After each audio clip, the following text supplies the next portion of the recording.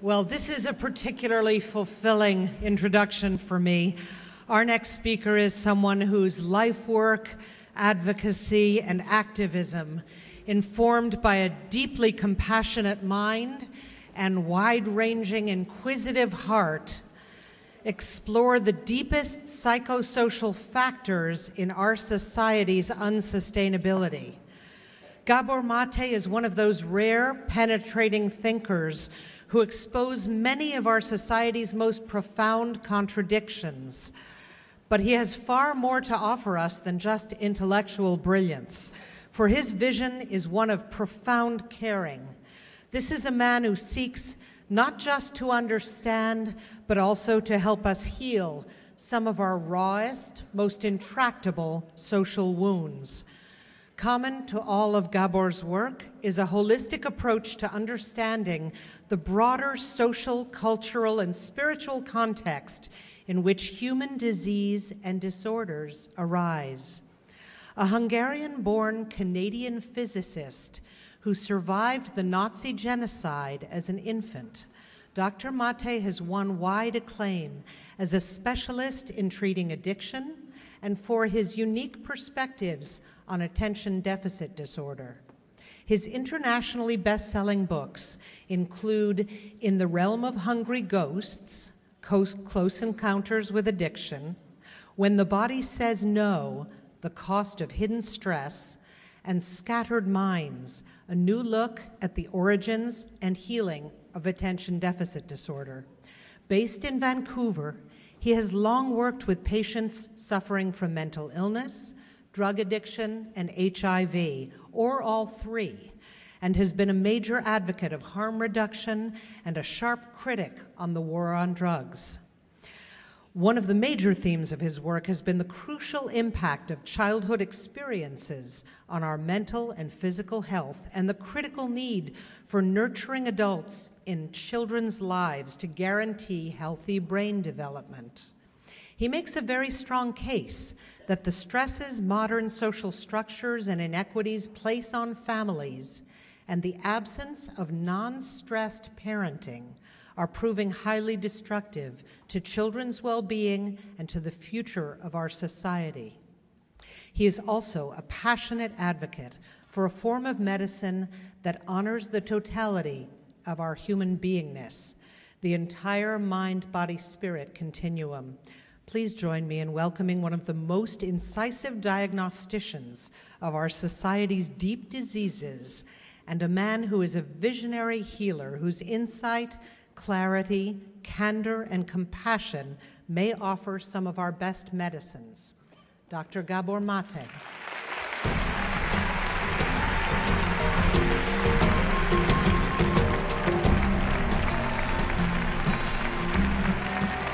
Thank you.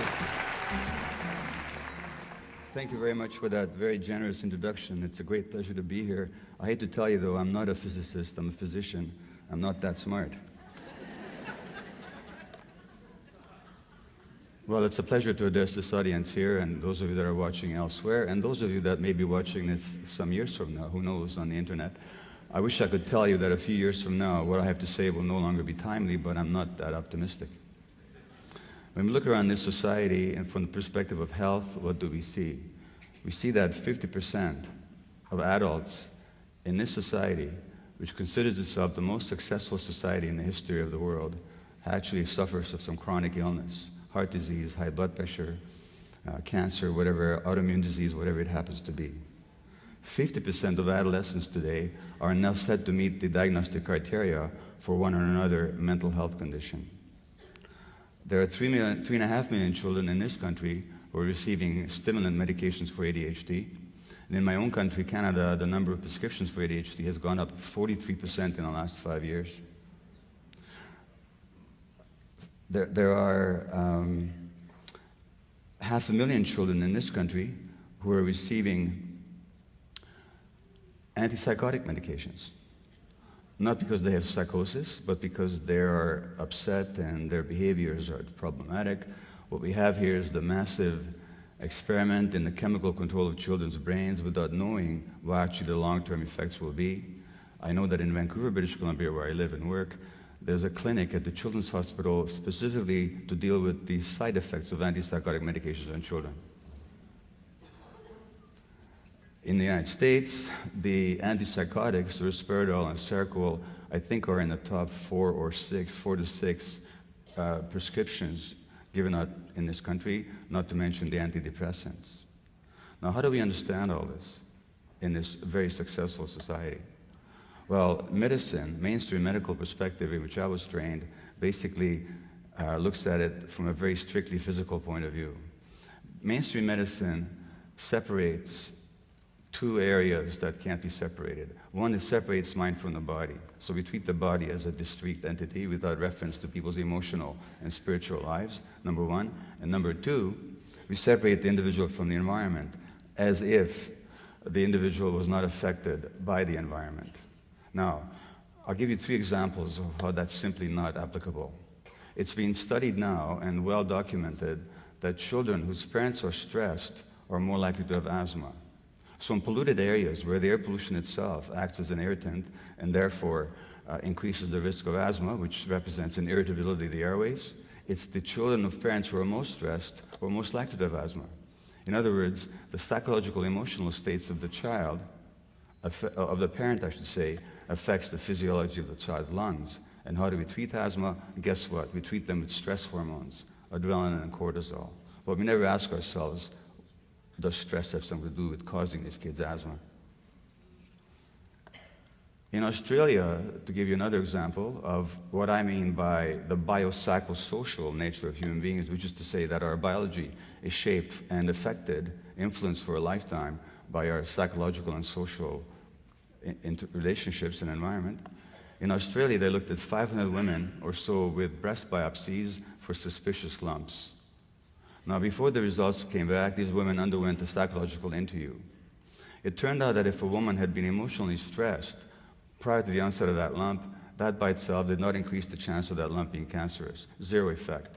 Similarly, if a woman was emotionally isolated, that had no effect either. 0. But if a woman was emotionally isolated and stressed, the risk of that lump being cancerous was 9 times as great as the average. Now, the physicians couldn't figure this one out, because logically speaking, how do 0 and 0 add up to 9? How does 0 and 0 multiply to 9? But if we understand that human beings' physiology is affected by their relationships, then we see that when stress happens, cortisol elevates in the body, which is a stress hormone, which suppresses the immune system.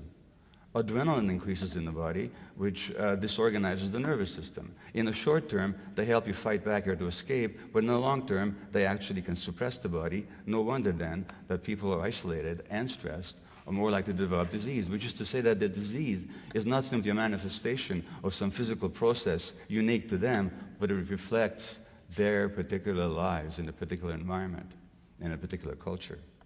And finally, at the end of life, a study in the New England Journal of Medicine some years ago showed that a couple who've been together for a long time, when one of them is hospitalized, the other one has a significantly increased risk of dying, which is to say that the physiology of us human beings is very much affected by the environment. And that is what may be called, and I refer to as a biopsychosocial perspective. We think that may be new. Well, it's revolutionary as far as mainstream medicine is concerned, but it's certainly not new. The Buddha said 2,500 years ago, he talked about the interconnection of everything, what he called the interconnected co-arising, interdependent co-arising of phenomena. So he said, look at a raindrop. It doesn't just contain itself. You can't just understand it as an isolated entity. In fact, it contains the sky. Look at a leaf. It contains the sky in terms of the irrigation. It contains the earth in terms of the materials that go into it, and the sun in terms of the light that's needed to make it grow. And he said that the birth and death of any phenomena are connected to the birth and death of all other phenomena. The one contains the many, and the many contains the one. Without the one, there cannot be the many. Without the many, there cannot be the one. And that was said 2,500 years ago, a lesson we're still trying to integrate and to understand and to apply to our lives. Now, I know that at a conference such as Bioneers, the emphasis is very much on the physical environment, particularly what we're doing to nature. And that's valid and necessary. But I think we need to broaden our view of the environment to actually include also the social, relational, interactive, and cultural aspects as well. Now and also the economic ones. So for example, a study a little while ago showed that when women who are pregnant breathe in polycyclic aromatic hydrocarbons, their children are more likely to have behavior problems by school age. So we think this is simply a physically environmental problem. No, it isn't. It's also a socioeconomic one, since it's poor women who tend to live in more polluted areas. And therefore, the medical scientists who did the study at Mount Sinai University School of Medicine, Mount Sinai School of Medicine in New York said, this is really a paper about social justice. Poor people have more exposure to these things on all accounts, whether bad air or psychosocial stress and other things. That's a societal problem, and the changes are not going to be on an individual level. They're going to be on the societal level. You can't separate individuals from an environment. Or to take another example, we know that lead exposure actually disturbs the nervous system, leading to learning and behavior problems. But amongst poorer kids who have an iron-deficient diet, that promotes the absorption of lead. So it's not just a lead problem, it's a socioeconomic problem on account of the poorer diet that these children have. So when I talk about the toxic culture that a materialistic society offers its members, what am I referring to? Well, materialism is really a system of belief or behavior which considers material things, and particularly the control and possession of material things, as more important than human values such as connection, love, or spiritual values such as recognizing the unity of everything. And that's the kind of culture we live in. Interestingly enough, the religious right, in their opposition to the very idea of climate change, or to the idea that the environment is important to look at, they will quote the Old Testament where man is given stewardship over the earth and all other creatures. But when they talk about stewardship, they mean control and dominance. There's another way to look at stewardship, which is caring and nurturing for, looking after. And in the materialistic sense, it's that control and ownership that we look at. And that means that the culture itself, quite apart from the physical toxins that we spew into the environment and the way in which we're altering the very air that we breathe and the very sun that beats down on us, that shines on us, we actually are affected also by the toxicity of human relationships or the lack of human relationships that this kind of a society that emphasizes material values teaches us to pursue. And from that perspective, we have to understand that medicine is not simply a science. It's much more than that. It's also an ideology. It's also an ideology. It's a way of looking at human beings. So when we look at human beings as individuals without understanding the importance of their social relationships and their emotional, psychological interactions with others, that's actually a manifestation of the individualistic perspective of the entrepreneur who says that only I matter and what I gain or what I control matters, and we're all in competition with one another. So you see that economic ideological perspective also showing up in its own particular way in the practice of medicine. Well, reality is totally different. Reality tells us that we can't be separated, and this begins already in pregnancy. So a study out of Johns Hopkins University in 2004, for example, showed that the reactivity to stress of the fetus is affected by the stress, depression, or anxiety of the mother. So when you look at the heartbeat and the movement of infants in the womb, whose mothers are stressed, depressed, or anxious, you see different patterns of activity, and that will have lifetime effects. The studies reflect, this paper says, growing evidence that stress and depression can have early and lasting effects on the child life, including increased behavior problems, including learning problems. And we also know that if you stress pregnant animals in the laboratory, their children will be more likely to use drugs as a way of soothe themselves once they've grown up. So this mind-body unity and this interaction of our environment and the individual begins already in the womb. And therefore, how we treat pregnant women, how we provide an environment that's either supportive or possibly stressful, has a huge impact on the long-term development of their yet unborn offspring. And this, of course, happens during infancy as well, because that's a crucial period of brain development, so that the infants of healthy mothers have very different cortisol stress hormone levels than those of mothers with postpartum depression.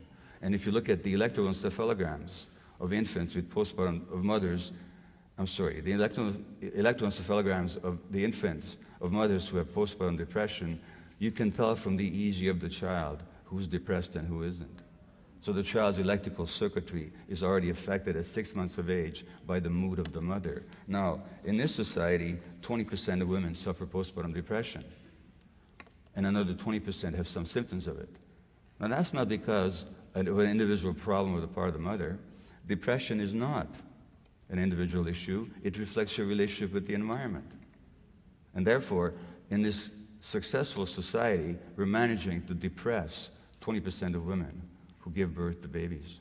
And that will have an effect on the child's brain hormone levels and neurotransmitter levels like dopamine and serotonin, and on the child's ability to respond to stress in a positive or in a highly charged and dysfunctional way. A report out of Harvard earlier this year talked about the impact of toxic stress on children. And these children who experienced toxic stress because the environment was stressed, because their parents were highly stressed, or dysfunctional, or abusive, later on in life, they have a significantly increased risk of heart disease, obesity, diabetes mellitus, high blood pressure, and a whole list of other medical conditions. Not only that, how does an infant and a young child adjust to stress? Well, by certain coping mechanisms.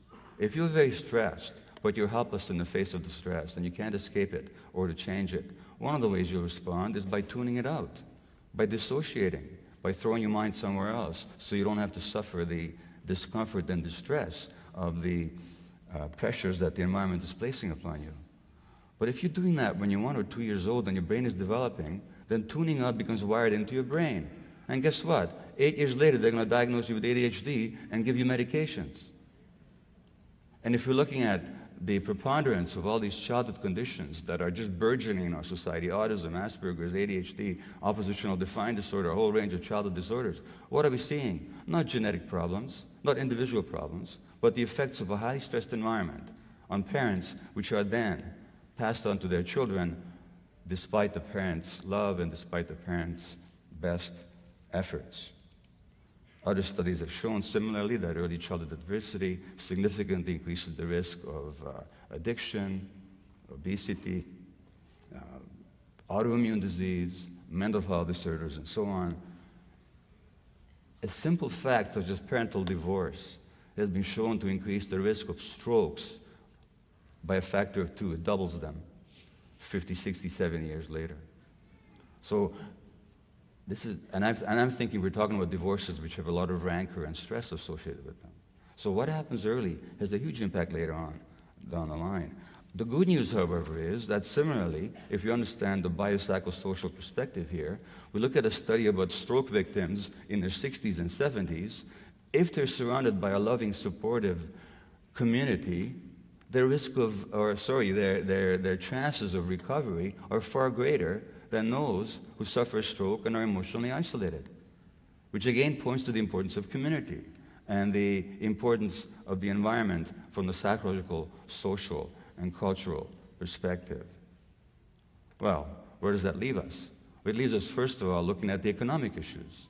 And what we know is that growing up in a low socioeconomic background can actually impair the working memory and the size of different parts of the brain of the adult. So poverty in this country is far from simply an economic question. It's also a question of human development and what kind of consequences that'll have on people's behavior, capacity to respond to stress, and therefore to get ahead in a society in which getting ahead is the highest value. And if you don't get ahead, you're left behind. Similarly, children who are stressed early will have problems with impulse regulation later on. Impulse regulation means that their capacity to anticipate consequences and to respond calmly to the environment is impaired. And that means they're also going to be at a greater risk of addiction. Now, if you look at addictions, what are we looking at? We're actually looking at two factors. We're looking at, number one, the desperation to escape from the pain and distress that the child has experienced early on in life, which then become programmed into his personality and his heart and his brain. And how do you escape? Well, one way to escape is through addictive behaviors, whether that be drugs or the internet or sex or food or shopping or whatever else. And number two, since, as I've already mentioned, brain development early in life is affected by the environment, people who are traumatized early in life, especially those that are traumatized, their brain development is impaired. And that their brain circuits and neurotransmitters, and the chemicals in the brain, are actually at a disadvantage. So when they do the drugs, they feel complete and whole and feel good for the first time in their lives. Their addiction is not a matter of choice. It's a matter of a coping mechanism that is a response to early stress. Now, if we look at what stress is, it's not just a psychological event. I've already alluded to it. It's a physical event. It sets off a cascade of hormones, particularly cortisol and adrenaline in your body, which in the short term, again, help you escape or to fight back, but in the long term, damage your heart, your nervous system, your intestines, and suppress your immune system, which then makes you more prone for all kinds of diseases, naturally. So when it comes to understanding something like cancer, we can't just understand it in terms of the individual. And as somebody very astutely said a couple of years ago in a series on cancer that the New York Times published, that trying to understand cancer by studying the individual human cell is like trying to understand a traffic jam by looking inside the internal combustion engine. You really have to look at the whole picture, and that whole picture involves the lifelong environment in which we live. And from that same perspective again, when we look at something like the obesity epidemic, which has 30% of kids in the United States overweight now, significantly overweight, it's not a food problem. Well, it is a food problem, the junk foods and all that. But it's mostly a stress problem, because what people do is they soothe their stresses, like any addiction, they soothe their stresses with their addictive behaviors. And those junk foods work in the short term because they release feel-good hormones in the brain. So if we want to look at children and prevent obesity, it's not enough to tell them not to eat junk foods or to get more exercise. We have to say what's lacking in their lives that they're so stressed, that they have to soothe themselves in that particular way. And what's lacking in their lives, of course, are human relationships that are nurturing and supportive, again, not because the parents are not trying to do their best, but because the parents are trying to do their best under impossible circumstances. If you look at what actually triggers stress, the significant factors that trigger stress are uncertainty, lack of information, and loss of control. If you look at rats and you hook two pairs of rats together or two rats together, you yoke them together, and you attach an electrode to their tails and you shock them with electricity, they will have physiological stress. But if one rat has a paw open that can shut off the lever that delivers that stress, that electrical shock, even though both rats get the same electrical jolt for the same period of time, the rat with the paw free will have less stress hormones in their body because they have some control. Now, what happens in a culture where the economy is going on a tube, where decisions are made far away by people who don't even know you and you don't know who they are, and your life is very much affected by these large forces over which you have increasingly a sense that you have no control or even influence over, well, that means a lot of people are going to be stressed. A lot of uncertainty. A lot of people are going to be stressed. And that stress then will lead to addictive behaviors. That stress then will lead to parents passing that stress on to their children. In the 19th century, Karl Marx talked about alienation, which is a separation, being a stranger to something. And you're an alien to something. And Marx said there were four alienations in this culture. One is we're alienated from nature.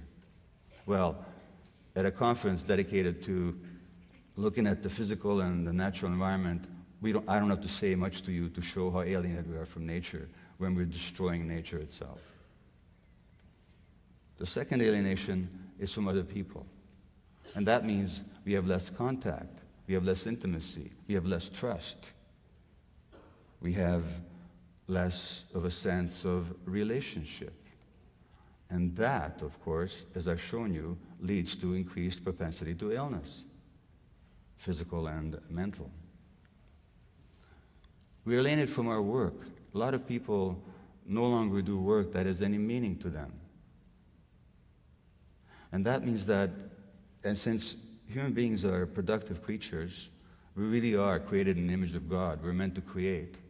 When we do work that's not creative, that doesn't reflect who we are, that imposes depression, anxiety, a sense of meaninglessness.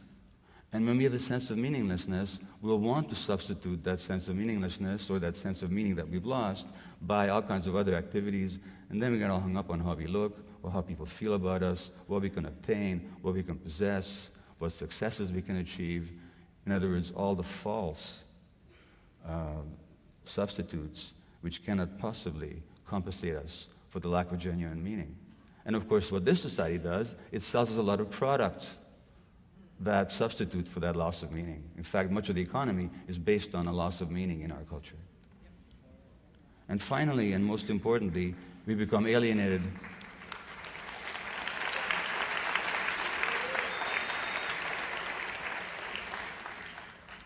Finally, and most importantly, we become alienated from ourselves.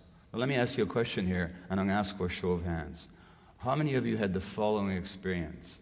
That you had a powerful gut feeling about something, you didn't pay attention to it, and you were sorry afterwards? Please put your hand up if you have it. Okay? I think the ayes have it. If I asked you the obverse question, as to how many people have had a powerful gut feeling, you ignored it, and you were glad about it afterwards, how many would not put your hand up? Well, I'm not sure. I'm seeing very few hands here. Well, that means to say, now, you know what you're telling me? You're telling me that at some point in your childhood, you got separated from yourself. Because no infant is born without gut feelings. Infants are totally connected to their gut feelings. Have you ever met a 2-day-old who didn't know how to express their gut feelings? And that means that in this culture, something very powerful happens to alienate you from your true self, because the world couldn't stand who you really were. And your parents were too stressed themselves to honor and recognize who you really were. Just as a parent, I did that to my kids without meaning to. And then we become alienated from ourselves. We shut down our gut feelings. And our gut feelings are not luxuries, you know. They tell us what is right and what is wrong. They tell us what is dangerous and what is friendly. They tell us what is safe and what is dangerous. And they tell us what is true and what is false. So when we're alienated from our gut feelings, we no longer have a sense of reality, no longer have a sense of truth. Well, the good news is that human beings can regain their sense of connection to themselves, just as we can regain our sense of connection to our nature. I will make just one final point here about the economics of it. A Harvard study 3 years ago showed that the lack of medical insurance in this country leads to 45,000 deaths annually. This is not an ideological question about healthcare. And most recently, President Bush said, well, there's no problem. Everybody can show up in the emergency ward. Sure you can. Once you've had a stroke because you didn't get treated for your high blood pressure, which you got because you were so stressed, you can go to the emergency ward and you get treated for your stroke. But the lack of health care that's available to people, which is very much a social economic question, it itself is a significant factor. Well, the good news is that we can regain a connection to ourselves.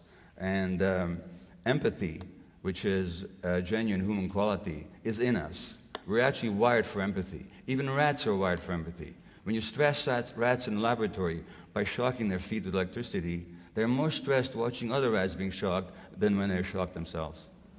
Their stress hormone levels are higher. That's our nature as human beings. So contrary to the myth in our culture that we separated an individual.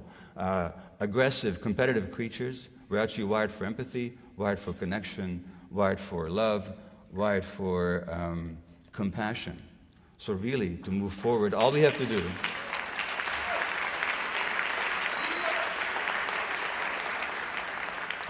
do not an easy task, but it's certainly available to us, is to get back to our true nature. Thank you.